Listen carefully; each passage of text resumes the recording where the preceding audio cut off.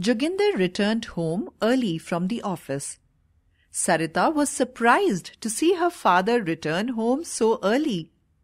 He told her that they were going to watch the movie Linken. Sarita was very happy. She told him that she remembered the Oscar Awards ceremony on TV where Daniel Day-Lewis received the award for Best Actor for his acting in the Linken. Sarita's mother, Meena, got busy to prepare tea for Joginder.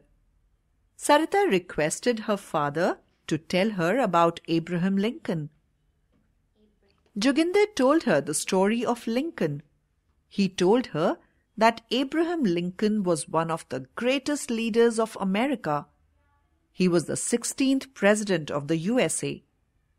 Abraham Lincoln was born in Kentucky to Thomas Lincoln and Nancy Hanks Lincoln. Later, the family shifted to Indiana. They made their living by hunting and farming. When Abraham Lincoln was 9 years old, his mother died.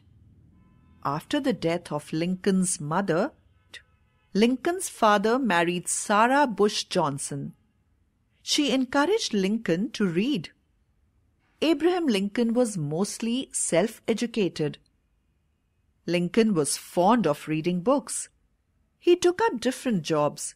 He studied law and took interest in politics. He was elected president in 1861. He was also re-elected. Abraham Lincoln strongly opposed slavery and banned it legally. In April 1865, Lincoln was assassinated by John Wilkes Booth at Ford's Theatre.